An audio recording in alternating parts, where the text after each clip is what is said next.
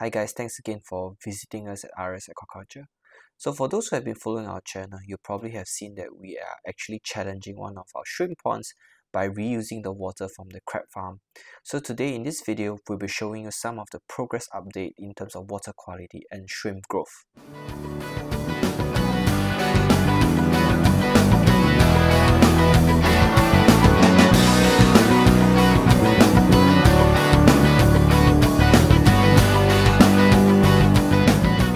Take a closer look on the shrimp that we have actually cultured in this bioflux system. So note that the water that we have been using here is water that has not been disinfected, and it came directly from the crab system. So the idea behind is we are actually seeing whether we can actually grow shrimps by using the cultured water from the crab system, which is known to have diseases that might impact the shrimp.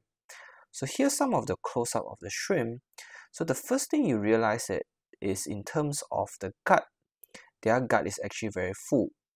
So if we look at the amount of quantity from the shrimp, available shrimps, you can see that we're harvesting from the other side of the pond. You can see that the population is actually still very healthy as well. We actually stocked 2,000 shrimps in this small pond of 3.7 cubic meters.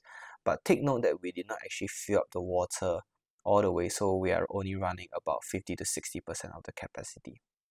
So a closer look on the shrimp, you can see that there are no abrasions or no black spots on the shell indicative of vibro issues, and the gut is relatively healthy as well. So a couple of updates on the settling tank system. We actually retrofitted our settling tanks with valves and ball valves so that we are able to better regulate the flow. So you can see in our previous setup, the piping might not be so sturdy, and in this new and modified settling tank system, we have actually improved a lot of its durability. So you can see that the valve is used to control the rotameter, and over here we do have a desludge valve where we are actually compacting the waste from the bioflux system. As you can see that the waste is actually slowly thickening as you open the valve and close the valve. So just some water quality update. So for those of you who are not very familiar, water quality is actually a very important aspect when you're culturing shrimp. And today we'll be going through a few parameters. And the first one is actually ammonia. We have actually measured the ammonia in this system.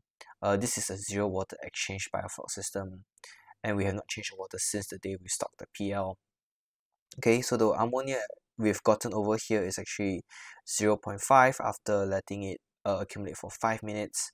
The pH value we've gotten here is actually very good values of 7.8, very close to pH of 8, which is actually a textbook quality of in terms of the water acidity and alkalinity. So over on this side, we'll be actually measuring the calcium levels, and the calcium reading is actually a bit low. We got about 180 ppm. So which we have to add some chemicals to maintain the calcium. So lastly, the last measurement we actually taken was actually for magnesium. For magnesium levels, we actually gotten about 720 ppm. So the only chemicals we probably have to add in is actually calcium, and that's it. So as you can see that the shrimps that are being cultured in this system doesn't have a lot of health issues, and they have been feeding and growing quite well. They're about 2 to 3 gram size already, and the size is very even. So that's all for this video. We hope you've enjoyed and learned something throughout this video. We hope to see you.